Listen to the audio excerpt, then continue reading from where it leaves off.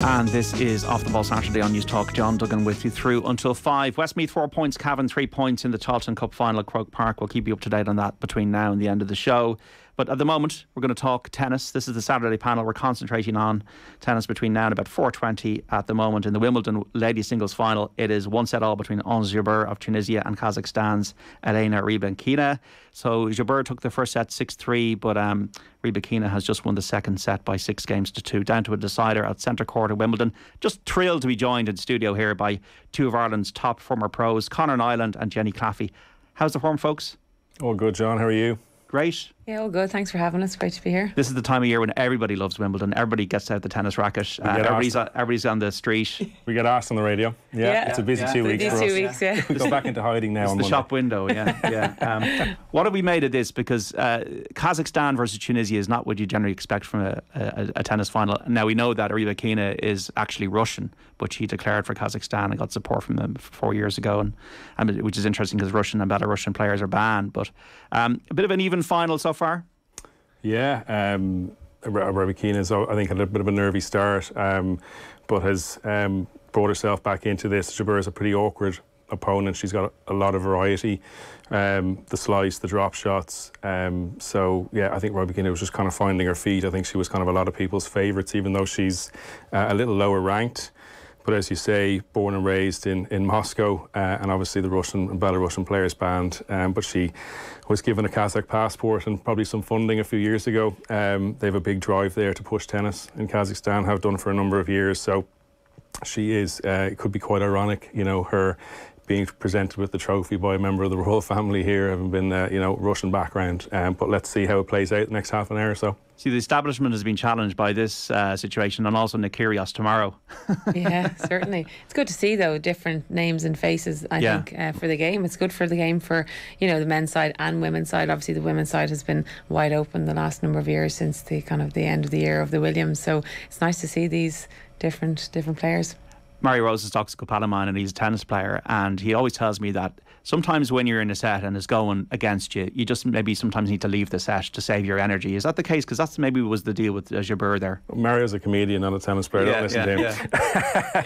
And I'm only joking. Look, I think the perceived wisdom would be save your energy if you're 5-love down, 5-1 down. But I think a lot of the greats, if you look like a Nadal or a Hewitt or a Williams, every point they're fully engaged and they don't kind of make that concession ever, even no matter what's happening on the scoreboard. So we didn't catch the very last game there because we were kind of getting mic'd up and coming in. I don't know if Jabeur sort of let the last game slide to kind of keep the energy going for the third set, but she's serving first here and down 30-love, so could be a breakdown possibly early on here.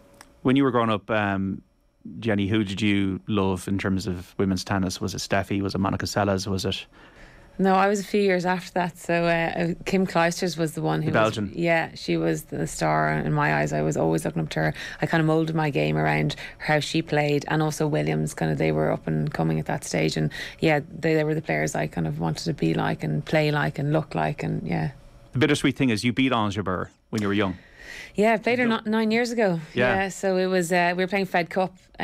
So we were playing over in Egypt, and we kind of hammered her 6-1, 6-love. Right. So that's my claim to fame. So I'm hoping that I can claim that I beat a Wimbledon champ. Because injuries kind of got in your way, didn't they?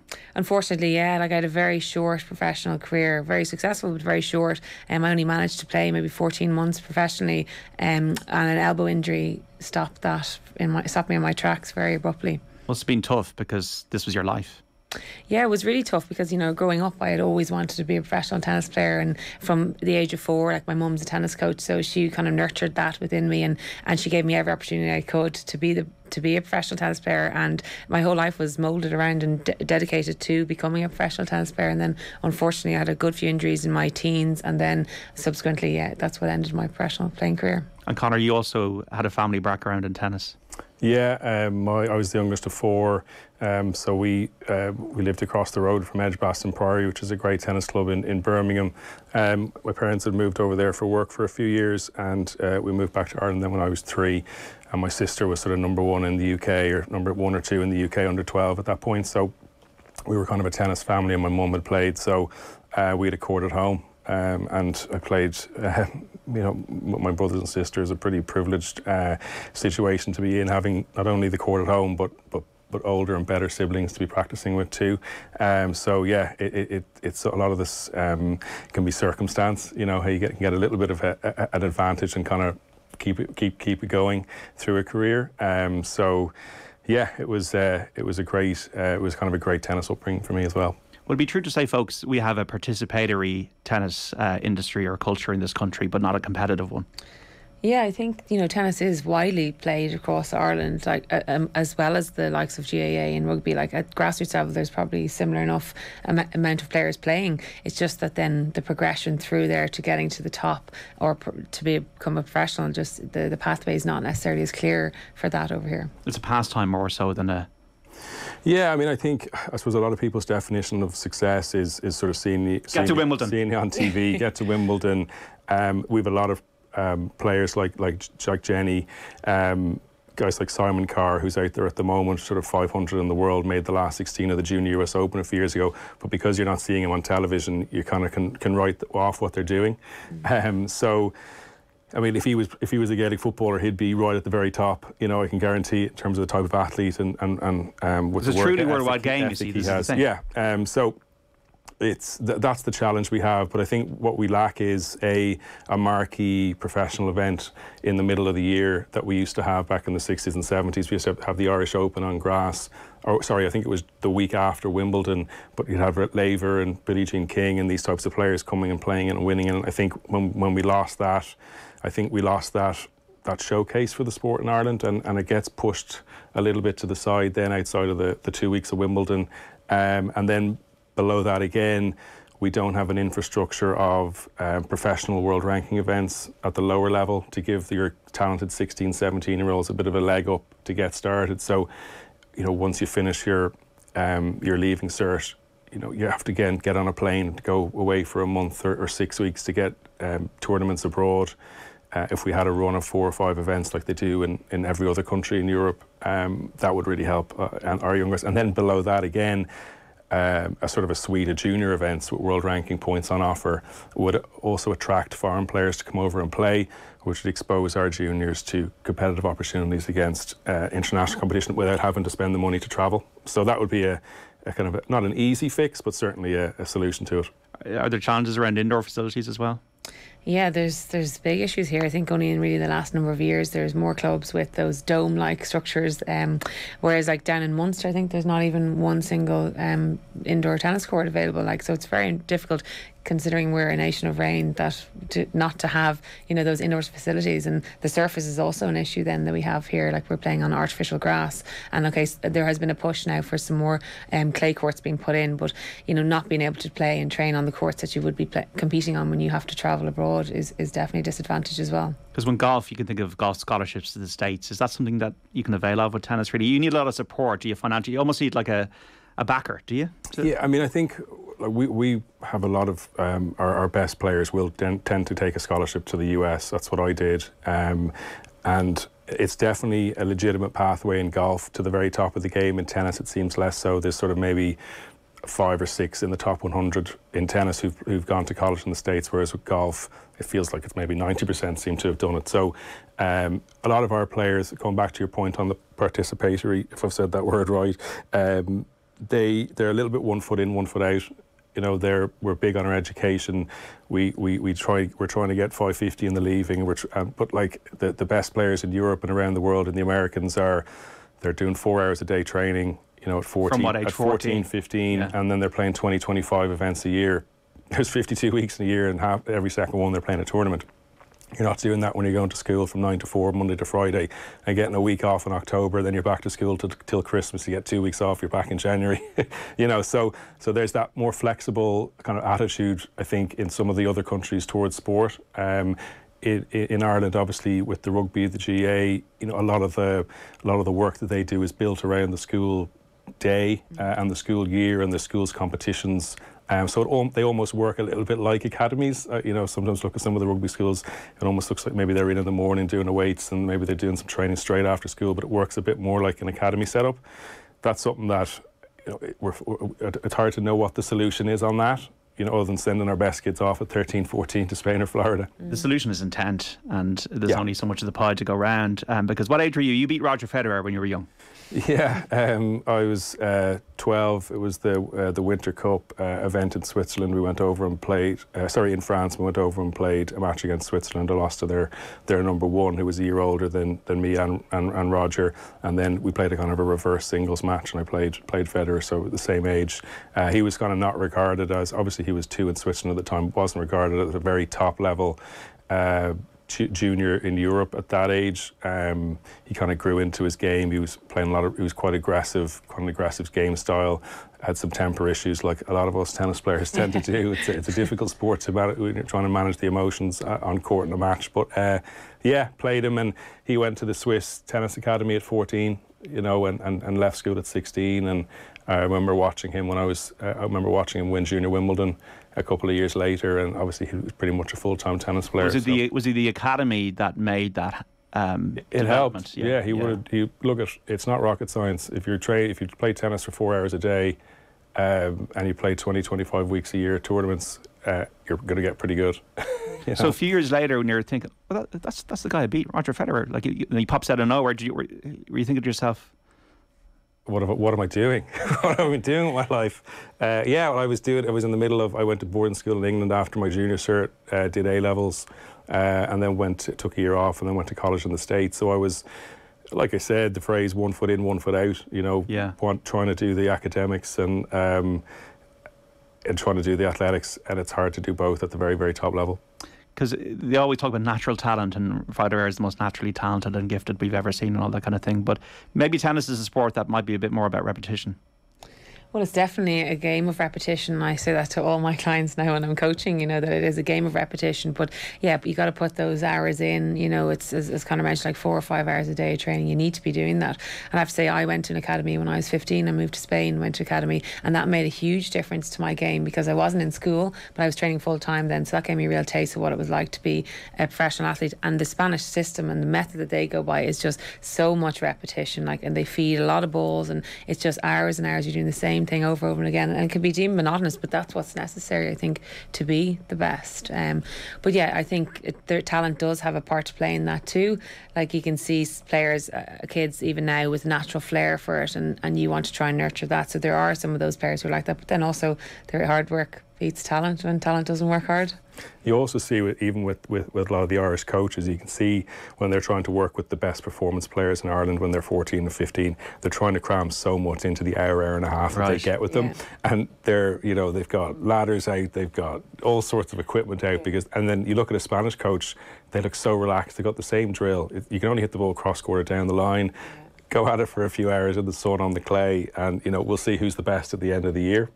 So yeah, they can kind of make it look easy. What were the hardest skills to, master, as it were? Is it the forehand, the backhand, the slice, the lob, the serve? Just for somebody who doesn't know, who's listening in. Oh, for me, I'd say the serve is probably the most technical part of the game, aspect of the game, and there's the different ways to hit the serve. So you can hit a flat serve, a slice serve, a spin serve. So there's different parts within the serve. So the technique of that, and then trying to nail down the accuracy, because it's not necessarily always about having the most powerful serve. That obviously helps, but having that accurate serve that you can just pinpoint the line. Yeah, hit the lines like. It's a bit like the putting in golf, the serve, it's sort of sometimes it's there one day and not the next. Right. It's a bit more, for me it was the same, the serve. And it's ironic because obviously growing up in Ireland, we would have grown up on an AstroTurf court which plays quick, and when it gets a little bit damp it plays really fast, which you would have thought would have created a big service. But actually a lot of our players that get to the kind of professional level are often quite defensive style players, if you kind of look back over the years.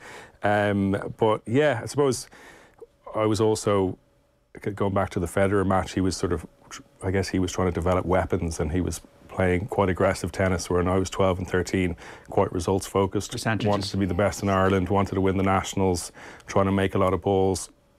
Don't work on your drop shot and your slice because it's low percentage. So a little bit short-term thinking possibly as well. So not developing that variety. You look at Ons Jabeur there and what freedom, and she's playing kind of off the cuff almost, which can be really, really tough to deal with when you don't know what's coming at you from the other side. So what did Federer do to, take off? And I know he's not won the most Grand Slams, but I think many people would think he's the best player to have ever played the game.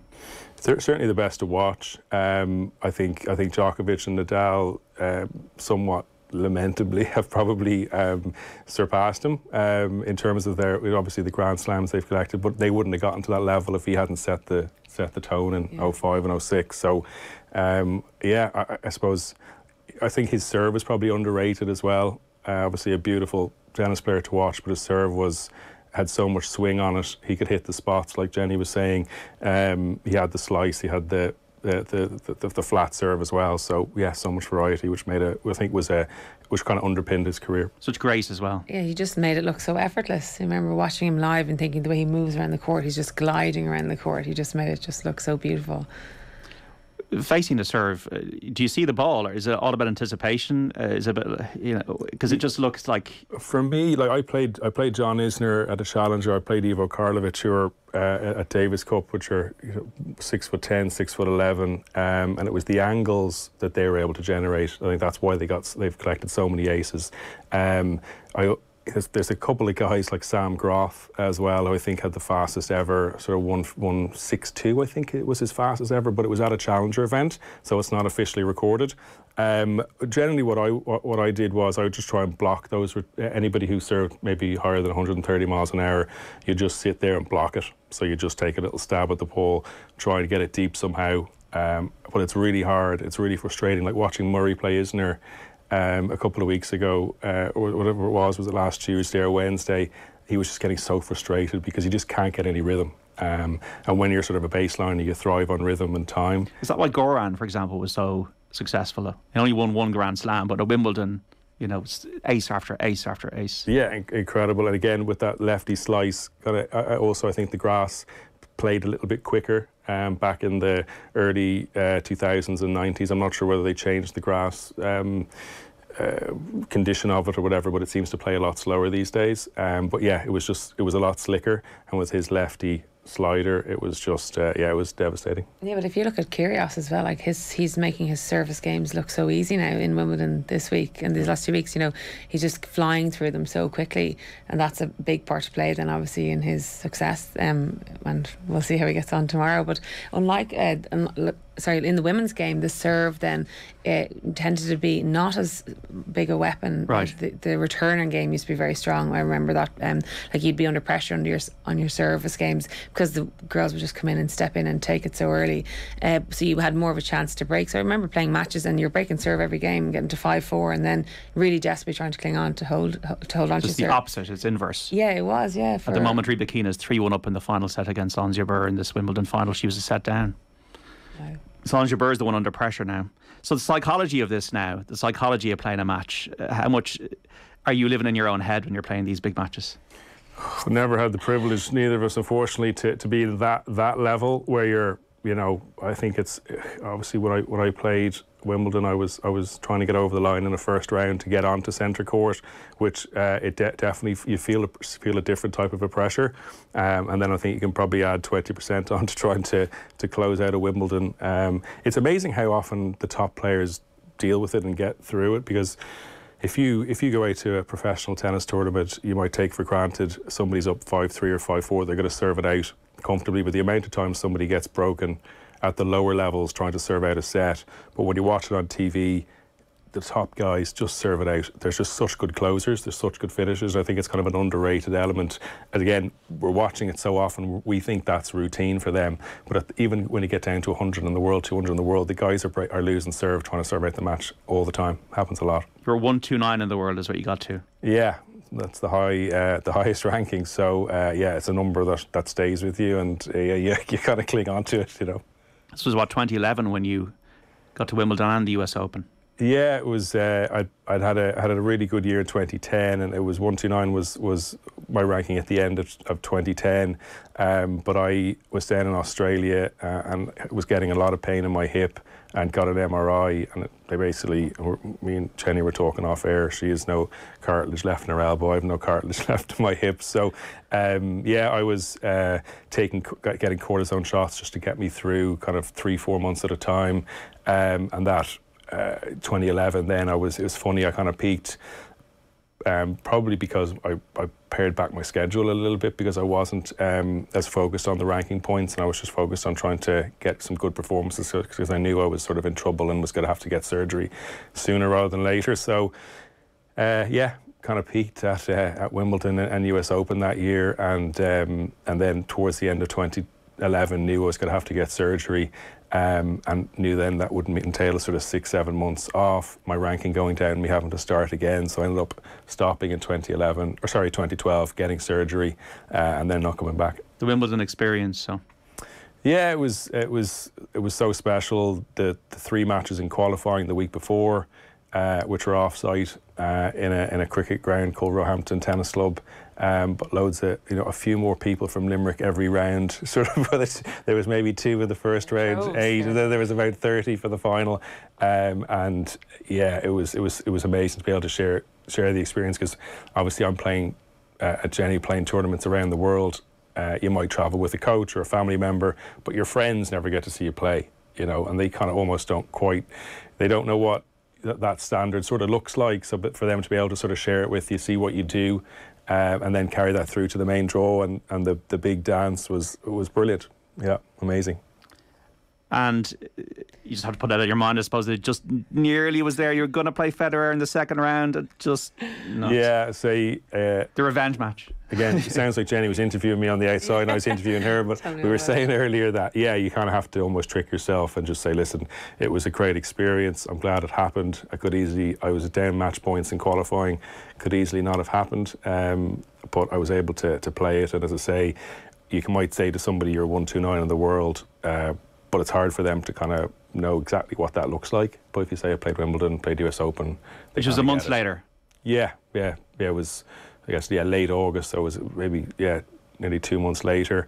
And you did get on to the big stage there. Yeah, qualified and played, and had I was out at dinner, and my phone started pinging, and all these people just saying Djokovic. So I was like, okay, the draw is obviously out, and was drawn against Djokovic on the Tuesday on Arthur Ashe, the biggest court in tennis. So I was like, it's karma has kind of come back, and I'm getting my chance to play on the biggest court, and I got food poisoning, couldn't play my best tennis, but got out for an hour and did okay. So yeah, it was a bit of a wild summer. No, that was so unfair, Conor. Yeah, it was tough. It was tough to take. Again, I thought I was able to just park the Wimbledon thing, and it did take quite a bit out of me for the few months after, to be honest, and going back to the challenger circuit, I suppose, knowing I had this hip injury, and not having kind of been able to maybe enjoy it. But it's a decent story, at least, Was Novak Djokovic sympathetic?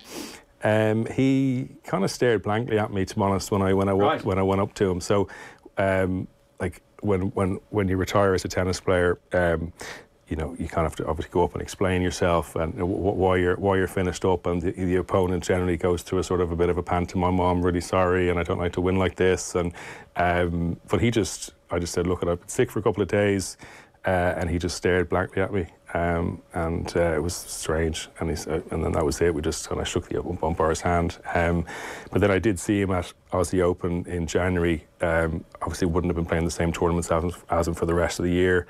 And I walked into the locker room. He looked up, and he said, "Oh, hey!" And I could tell he recognised me. He goes, "Are you feeling better?" I said, "Yeah, I was feeling better." About 2 days later. So yeah, pretty funny.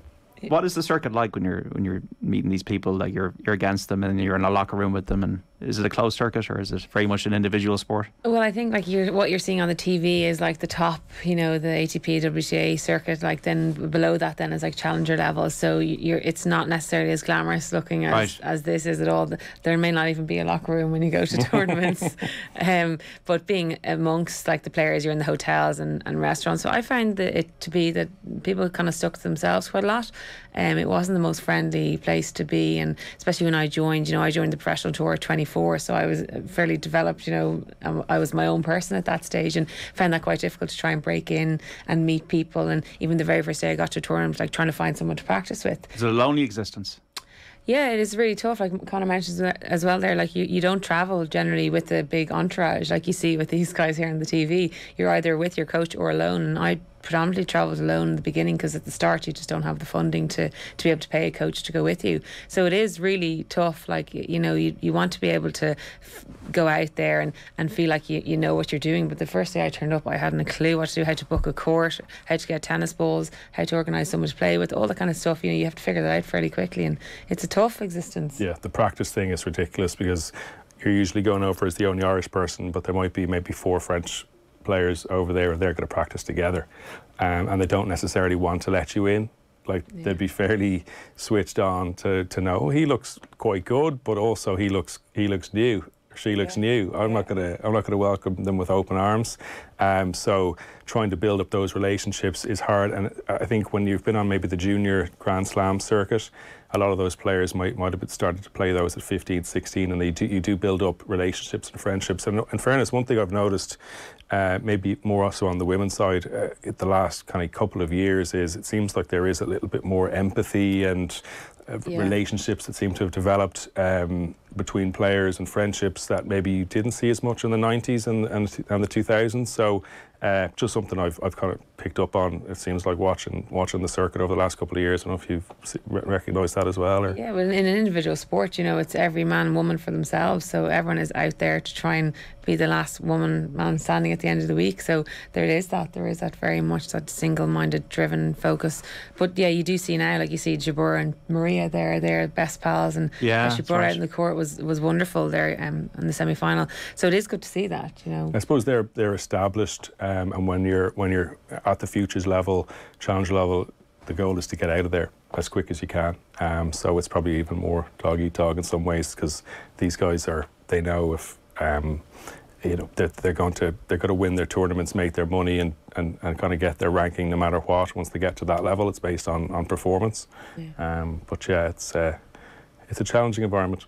Anybody with a tennis question for Conor Niland or Jenny Claffey, you can text us 53106. Ange Jabeur and Elena Rybakina are involved in the deciding set of the Wimbledon women's singles final. Oh, and we're trying to do commentary here. 4-2. Rybakina is now only 2 games away from winning her first Grand Slam title. The injury, Jenny, was just devastating, surely? Absolutely, yeah, heartbreaking. You know, at the time I didn't understand maybe the severity of what the doctor was saying at the time. I was telling Conor there that, you know, the first meeting I had with the doctor, he said, like, this is pretty much it. You know, I'm not sure there's anything I can do for you in terms of you continuing to play tennis. But alas, he tried, and I had 2 surgeries later to no avail. I wasn't able to go back and play. And then 2 years later, 2 years after that, I went back to see him, and he was like, if by the time you're the age of 35 you want to be able to, you know, lift your kids or go to the gym, I wouldn't ever touch a weight or touch a tennis racket ever again with your right arm.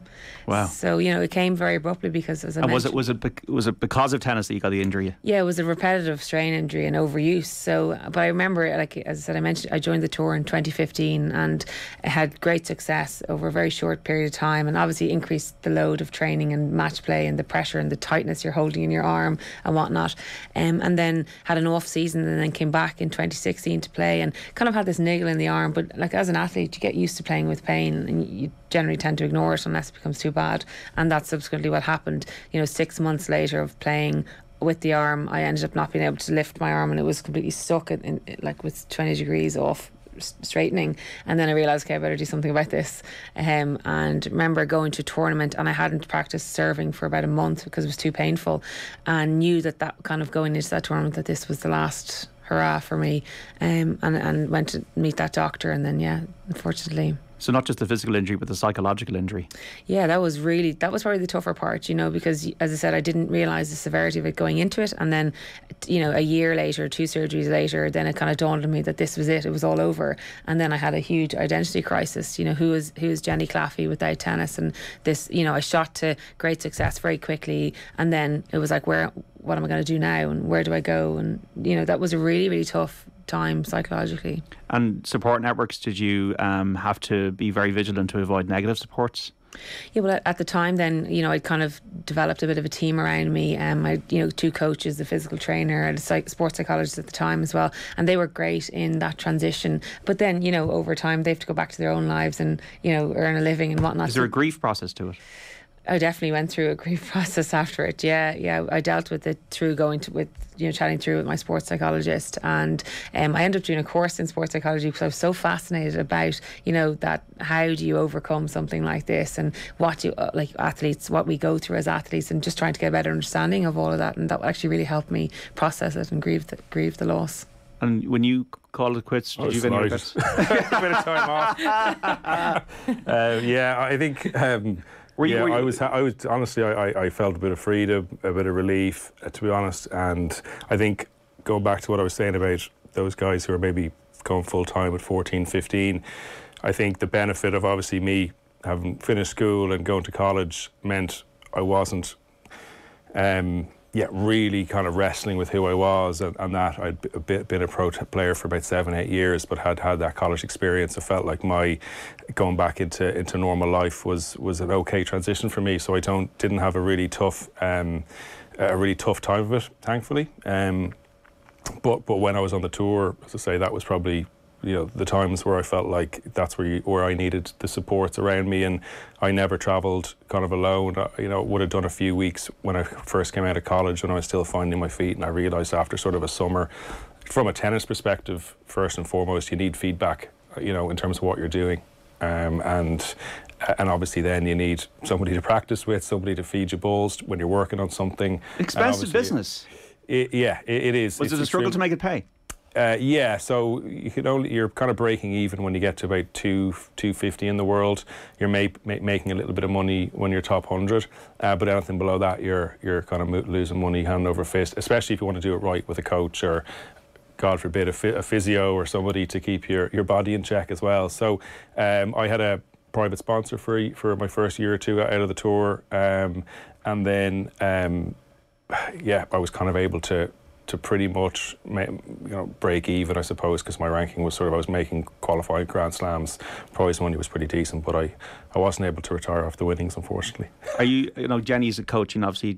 Are you coaching? Are you involved in the game in any way? I'm the Davis Cup captain, so we're away to Barbados in September, which will be nice. Will you play any tennis? Well, I make the lads play anyway. I'm non-playing captain, but we got a walkover against China, believe it or not, in February. So since the Gerard Piqué sort of new ownership structures come in, we used to only play against countries from Europe or North Africa, but they've kind of ripped up the whole Davis Cup programme, and it's all a little bit up in the air. So we were drawn against China. They couldn't host because of the COVID lockdown. We were given a walkover, and then it was I think it was down to either Dominican Republic or Barbados for us for who we're going to be playing in September. So that's a match to go to Group 1 next year. So hopefully that goes well. 3 minutes before the break, and I don't know if we're going to get through this, with Elena Rybakina now 3 points away from winning her first ever Wimbledon title, her first Grand Slam title. So she's 5-2 up against Ons Jabeur in the third set here at Wimbledon. So Jabeur won the first set by 6-3. Rybakina won the second set by 6-2, and now she's 5-2 up, serving for the championship, as they call it, at Wimbledon. So exciting stuff. No pressure. They don't need a roof there. But she's been so calm and collected this whole tournament. It's unbelievable. I wonder, was she going to be able to? Yeah, she gives nothing away. She plays really well on the grass. She always does well in the kind of run-up tournaments. Yeah, I don't know what is she, 6'2", or she's got a big serve, and big game. Yeah. The head of the Kazakh Tennis Federation is an Irishman, believe it or not, Dave Miley. So I can't see him in the players' box there, but I'm sure he's getting very excited somewhere on the grounds today. They've never had a Grand Slam winner. As I say, it's been a relatively recent thing. In fairness, they are Russian players. Their Davis Cup team are guys who were born and raised in Russia, but they've been given this Kazakh citizenship and are obviously spreading the name of the country, I suppose. It's the funding they're receiving that's quite a conservative rally here, and Jabeur has bounced back to lead 30 points to 15 in the. But we're now in the 8th game of the final set. So Rybakina 5-2. We're going to break away from that because otherwise we'll actually miss the news and it'll probably be a juice. But Westmeath 1-8, Cavan 9 points in the Tailteann Cup final. We're here with Conor Niland and Jenny Claffey speaking about tennis. Any kind of questions you want to get through on 53106 for a cost of 30 cents. Going to look ahead to Novak Djokovic and Nick Kyrgios and talk a bit about the future of tennis in this country after between 4 and 4:20 with Elena Rybakina serving for the championship against Ons Jabeur at Wimbledon. We're back after the news here on Off the Ball. Stay with us. And you're welcome back to Off the Ball Saturday here on News Talk. John Duggan with you through to 5 o'clock. We're talking about tennis at Wimbledon with two Irish stars of the game, the former number ones Conor Niland and Jenny Claffey. And Elena Rybakina has won Wimbledon, the women's singles. She has beaten Ons Jabeur in 3 sets, 3-6, 6-2, 6-2. And Jenny, there was literally no reaction. She's almost so stunned that she's won Wimbledon. The Kazakh, obviously Russian, now playing for Kazakhstan, Elena Rybakina, she's about to get her silver. Yeah, what a very underwhelming response when she won Wimbledon. We were expecting to see the heroics of the hands in the air, falling onto the ground, very disappointing. It's the best part. Yeah. It's the celebration. Celebration. I thought she was going to change ends. Yeah. It's quite confusing, to be honest. But, and the crowd went not wild because she didn't herself. She's got the Venus Rosewater dish in her hand there, women's singles champion. Jabeur it just kind of went against her in the last 2 sets. It looked as though Rybakina didn't get off to the best start there. Jabeur was kind of throwing everything at her, and then she settled obviously in the second set, and then tried the third set there. We didn't really get to see as much of it, but it looked like Rybakina kept her dominance there and was overpowering Jabeur. Was she tipped for greatness, Rybakina? Yeah, I think Rybakina has been a name that has been mentioned before COVID. Like in 2020, she had reached the final of 4 finals. So she was. And she was only 20 at the time, so she was kind of tipped for good things. And then through illness and injury over the last few years, and obviously then COVID, she hasn't come into her form. But maybe this is the start, and this is the start of the future of the game. The irony that a Russian, I know she's playing for Kazakhstan, Conor, but Russians and Belarusians are banned from Wimbledon, and now she's picked up the trophy. Yeah, there's 25 Russians and Belarusians who weren't allowed to play, which obviously opened up the draw a little bit, and we obviously had some kind of new names there in the semi-finals and finals. But now to have, born and raised Rybakina from Russia, it is ironic. But listen, she's an unbelievable player, and as Jenny said, the last few weeks as well, she's been putting together some really good stuff on the grass. So I think she would have been in amongst it even with a full draw. Can we claim an Irish win here?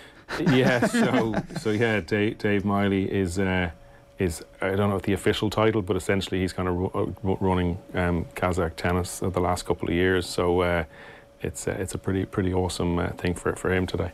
Sue Barker is getting the tears, I think, out of Ons Jabeur there, Jenny. Yeah, well, no doubt. What a huge moment for Jabeur, to be in a Wimbledon final for the first time, and all the pressure and expectation, being the first Arab woman, African woman in a final. And I think people kind of backed her to win this. She was my outside favourite from the start, even though she was. You said that on OTB AM. I watched back the interview, and you said Jabeur for the outside for the women's and Kyrgios for the men's.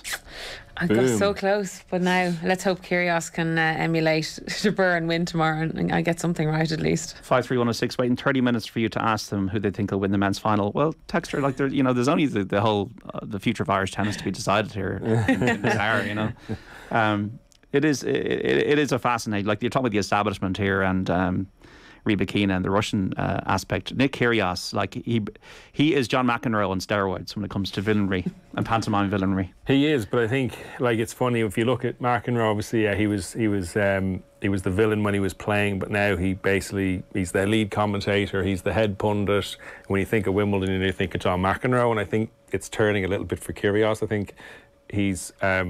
Obviously, the allegations that have come out this week have framed it, but there was a level of nearly affection starting to turn for him as well, even though, despite all the madness. I think you're going to get entertained.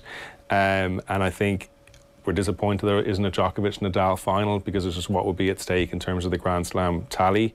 But I think a Djokovic-Kyrgios final is very exciting. And he's been very rested the last few days. I think he hasn't played in 4 days, which I think is in some ways probably a challenge in terms of getting your match tightness and that energy right. So it'll be interesting to see. But Djokovic has been good, but he's going to be. I don't think, as it stands, I'm pretty sure he can't play US Open with the COVID vaccine situation. Plus, obviously, there's the Australian ban as well. So he's at 20 slams, Nadal's at 22. He's going to try and catch him to 21, and then he's maybe going to not get a chance to add to that tally till next summer. So he's had a really weird year. So I don't think it's going to be a straightforward situation for him on Sunday. If Kyrgios can get the crowd on his side somehow, even though he's the bad boy, it could be tough for Djokovic. It's amazing. Like every single day in January, the whole world is talking about Novak Djokovic and can he get into Australia or not. And it was not only about a tennis player, it's about freedom, it's about COVID, it's about everything. It's about all of us being our heads melted. To me, it feels like 10 years ago.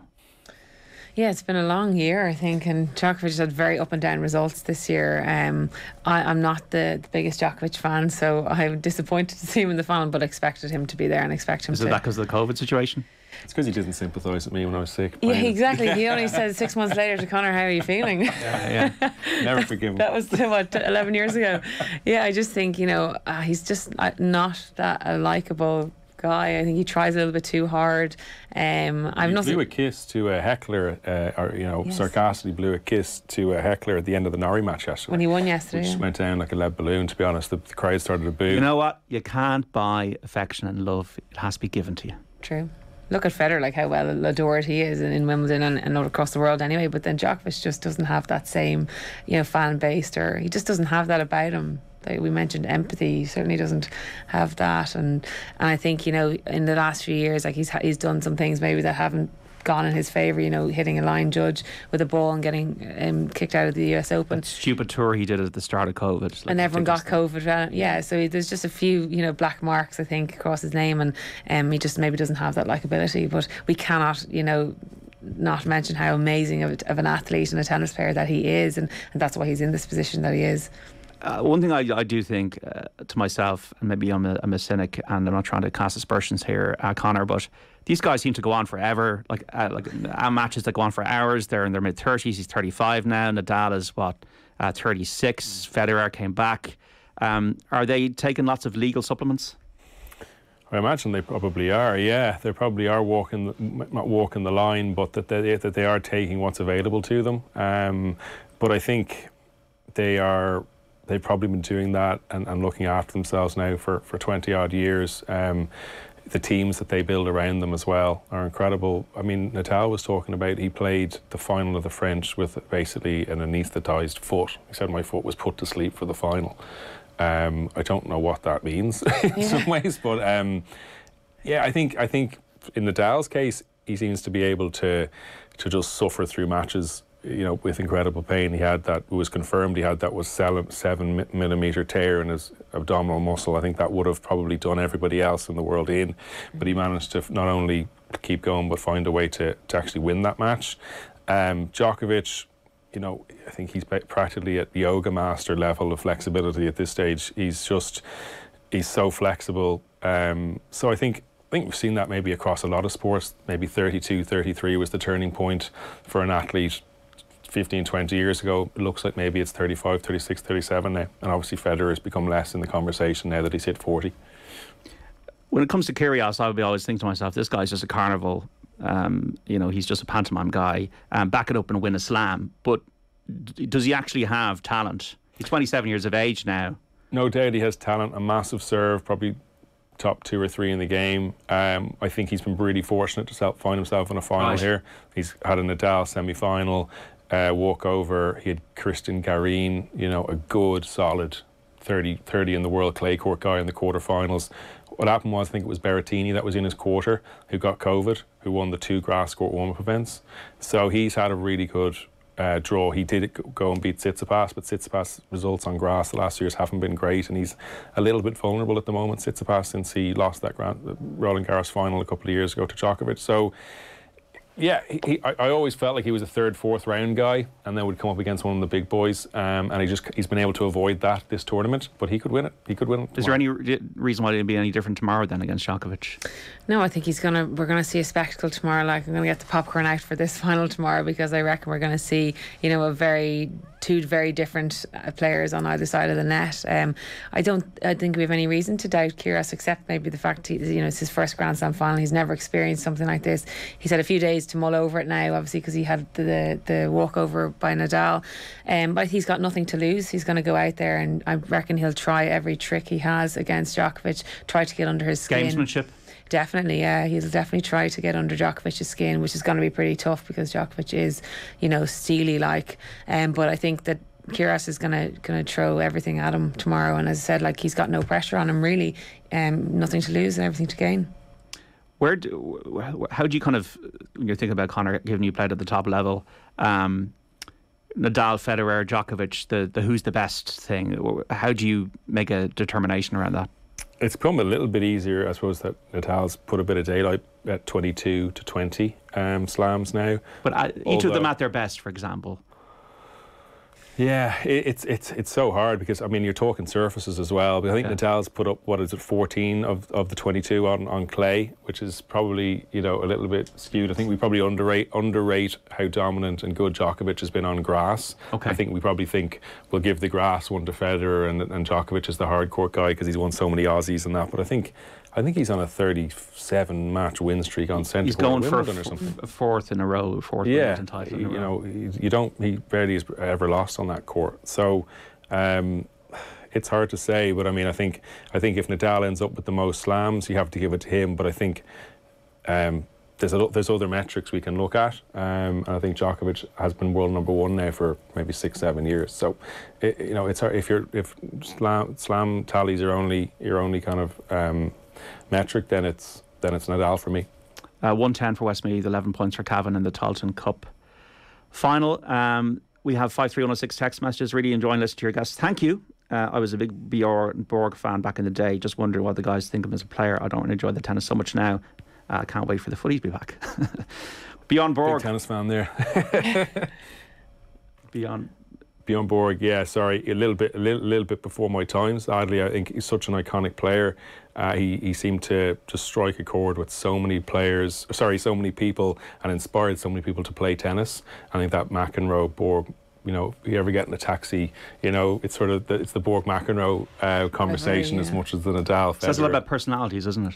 Yeah, I think it was the cool Swede and the hothead New Yorker, and it definitely, I think it was the perfect rivalry back then, And also he just walked away, which is 26, wasn't it? So young. I think he was. Yeah, he obviously internalized so much. He didn't give anything away on court. But I think it probably wore him down a little bit in the end. 53106, Kyrgios' behaviour towards officials and balls boys, and when he's losing shows he's nothing more than a bully. Hopefully Djokovic beats him to love, says Dave. Is clay the hardest surface to play on? I didn't particularly like clay. My game was suited definitely to more of a faster surface. Like, I enjoyed the hard court more. I liked big serve, big forehand, so I liked to be a little bit more aggressive. Whereas on clay, you had to bide your time, be a little bit more patient. Rallies were longer. I think you could get away with a lesser game on clay. Almost like some of the girls would produce results on clay court that then may not produce any results on the other surfaces. So yeah, I think clay is definitely probably the most physically taxing as well, in terms of the longevity of the rallies, etc. And for me, I'd say probably it's clay. Yeah, it's the most specialised because of the movement. You have to learn to slide into the ball and time those slides. Unless you've grown up on clay, which we obviously wouldn't have done, you almost never kind of catch up with the guys who maybe been playing on it since they were 7 or 8. So it was always a challenge. And the other thing is, a lot of pro events, certainly at the futures level, are on clay. And we would have grown up maybe on artificial grass, and there's virtually zero artificial grass. So it's an amazing surface to go and learn your tennis on, though. So if you're 15, if you're going to an academy, go find some clay courts to train on, because half an hour of tennis on a clay court, you could hit twice as many balls as half an hour on a grass court, just because the ball bounce is that much higher. It's just it's harder to put the ball away on a clay court. And that's why we have now got some more clay courts around Ireland, because obviously it's such a great surface to learn your skill set on, and you can do so much more variety. Like, you can bring in the drop shots, you learn how to play defensive balls. There's just a little bit more skill involved, I think, on a clay court, as well as the physical side, as we mentioned. So you're coaching now, Jenny. Say if somebody is a young person, like even at a very young age, and you realise, God, they're really good, what is the pathway? Yeah, I think we run into trouble very quickly with that. I mentioned a few weeks ago, I have a player who I'm coaching who's 9 years old now, and you're going, okay, he's saying he wants to be a professional tennis player. He has a lot of good skills. He can do a lot with the ball. And it's like, where do we go now? And, at 9 years old, you're not going to ship him off to Spain to a tennis academy and move away from your family. Like, that's not an option. So that's definitely highlighting the issue we kind of have here in Ireland, where there's not a clear pathway for players who show that talent and flair are at that age as to where they go. You know, at that stage they need to be playing and practicing 5-6 times a week, and then they need to be doing the physical side of it, and they also need to be playing match plays, and that's just something then we're kind of lacking a little bit here, of that amount of tournaments, and then the depth as well of players. Like, are there that many good 9-year-olds that can train together, or a little bit older, you know, where you have that option for him to progress within a system. We just don't really have that here. Because I would have read Andre Agassi's book, and it's one of the best books ever written in sport, and Nick Bollettieri, you ended up in his academy, was it for a couple of weeks? Yeah, we went over for 2 weeks, and yeah, Nick was there, the Williams sisters, Andy Roddick. It was a great 2 weeks. Myself and Stephen Nugent were kind of number 1 and 2 in Ireland in our age group.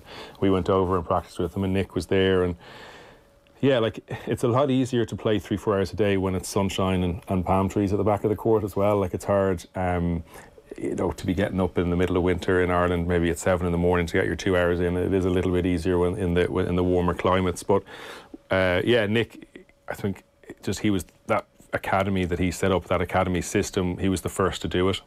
You know, get all these good players in the one place, training really hard, good coaches, and basically it's sink or swim. You know, can you live with doing 4 or 5 hours a day, 5-6 days a week? And the ones that could, you know, went on to be world-class players. Like, Sharapova was there when I was there, and she was about 9. She'd moved over from Russia with her parents, with a view to being a tennis player even at that age. So it's kind of what it takes to be at that top level. It seems that unless you have an industry for tennis, you need a lot of money behind you. Yeah, I mean, it's, you know, your national federations, like your Wimbledons, like the Lawn Tennis Association in the UK now will get, I think, £30 million from Wimbledon alone, and they get that every year. It's called the Wimbledon surplus. So they get that money in, and they can obviously put it towards coaching, tournaments, travel of coaches with players, you name it, which obviously we don't have that luxury. But I think the lower hanging fruit for us is putting on those weekend events. Like, when I was 10, 11, 12, I used to go over in the winter time for weekend events in the UK. So I'd fly over on a Friday, 2 singles matches on a Saturday, 2 on a Sunday, fly back on Sunday, in school for Monday. And that was through September, you know, to May. And we still don't have a really good weekend kind of tournament schedule. It's gotten slightly better in the last year or two, but those little mini tournaments, we need them all the time. Like, if you look at the soccer and the Gaelic football, you train during the week, you have a match at the weekend, whereas in tennis it's a bit like you train from September to May and you've matches in the summer. Yeah, it's like, it's a long way to wait when you're 9 and 10, you know. But go on. Just the pathway you're saying there is very costly to becoming a professional tennis player. Like, you know, you rely heavily on your family, obviously as a kid you do, but then as you turn professional, you know, you're looking to your nearest and dearest to help out. I remember when I joined the tour there in 2015, I wrote to the top 200 companies in Ireland looking for sponsorship, and I got maybe 1 or 2 replies, and that was it. That's it. That was it, yeah. But, you know, people want to back a winning horse, and at that stage I had only just started to get a few results. I bet you if you had won something or had a groundbreaking situation, there'd be... Of course, that would have turned things around, and you would have. But if I had waited a bit longer, you know, and my career did progress, then maybe I would have had a little bit more success in them getting back to me. When somebody goes to Wimbledon as a spectator, or when they see you know, tennis live, what do you see, what do you learn live that you don't see on the TV? I think everyone generally, when they go to live tennis, are struck by the pace of the ball. It doesn't quite, it's not captured on TV. And yeah, I think that's probably the main one. The movement as well, and I think the amount of court coverage, the amount that goes into maybe winning a point, that they would be there. I think that they tend to be the takeaways for most people, yeah. The pace of the ball, yeah. I remember, like, just Djokovic there, you know, he doesn't look like he's hitting the ball that hard, but then if you see it at the ground level or court level, you see that he's really, like, there's a lot of power behind his shots. And then the movement, yeah, it's amazing. You just see them, it's just phenomenal how much court coverage they do, and that anticipation plays into that as well, but still the physical demands that takes, it's impressive. One thing I found interesting as I kind of moved through the rankings, often at the lower levels, futures events, I often found sometimes the guys were nearly some ways hitting the ball harder, And it was more difficult to predict what was going to happen. Sometimes when you play the guy top 100 or top 50, his game, the Spanish coaches have a phrase, somebody's game is organised. Like, their games are more organised, and you almost can predict what they're going to do. It might be difficult to beat them, but sometimes the futures matches could be almost more difficult and more uncomfortable because it's almost a bit more random. Tactically, like the players play. And also nearly they're almost focused a bit more on consistency. So it was sort of a strange anomaly. Sometimes I felt like when I was playing the top 100 guys, they almost hit the ball a little bit slower than the guys, 900 or 1,000 in the world. 113 for Cavan, 111 for Westmeath in the Tailteann Cup final after 58 minutes. Who's going to win tomorrow then, Conor Niland, Djokovic or Kyrgios? I said Djokovic at the start of the tournament, so I'm going to pick him. It'll be interesting. And Jenny? I'm going to say Djokovic in 4 sets. Okay. And obviously, as we said at the very start of the conversation, there's a huge participatory element for people to pick up a racket. If you're not going to be a competitor, but if you want to maybe get fitter, picking up a racket, is it going to sort out your fitness? Oh, it's a good place to start. It depends though. Like, a lot of people come to tennis and think that they're going to get fitter, but you need to kind of compound that with some other exercise as well. But yeah, if you're playing singles, 2-3 times a week, it's going to improve your fitness for sure. But yeah, it's a good place to start anyway. Well, I've really enjoyed having the conversation with you, Jenny Claffey and Conor Niland. I don't know if you can have the Robinson's barley water out tomorrow, but have you got plans to watch the final? Is it a big ritual or everything to watch the Wimbledon final? Yeah, I mean, I'll try and I'll try and get a couple of hours away from the kids and watch it. It's amazing though. I remember like the Australian Open, I think this year, it was 9 a.m. or whatever start, and you're still sitting there at 1 p.m. and everyone's like, "Come on, we need to leave the house." It's amazing. Yeah, exactly. And Jenny? Yes, definitely. I have a few friends getting together tomorrow, and some of my family, so we're going to watch that. Okay, well, enjoy it, and thanks so much for coming in again, guys. And thanks a million. This is Off the Ball, Saturday on News Talk. We're going to take a break. We're back after that. 53106 for any text messages. We're going to build up to the All-Ireland semi-final. Derry and Galway, Paddy Andrews, and get the latest from the Tailteann Cup final.